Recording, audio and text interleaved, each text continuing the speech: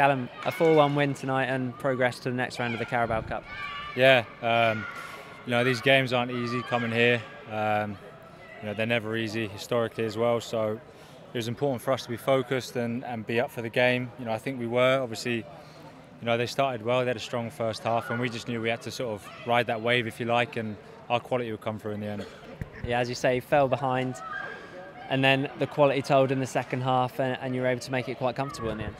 Yeah, I mean, it's always going to happen, It's never easy, and teams are always going to get a chance. They're going to throw everything at it. So they did that in the first half, and it was just about us trying to manage that, control it, play until our strengths come through, and that happened.